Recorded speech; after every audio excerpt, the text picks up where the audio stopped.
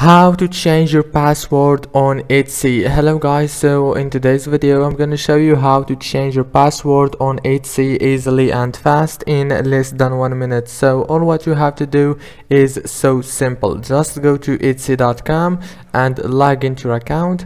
Now this is the home page. As you can see, go to the top right here, click on your account. Now click on account settings right here. As you can see, click on it and it will take you directly to this page. Now on this page you will find many options. Scroll down and you will find this password option.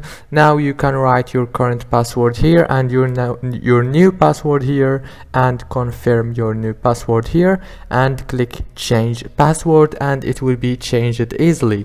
If this video was helpful, please don't forget to like and subscribe, and thank you so much for watching this video until the end. See you later.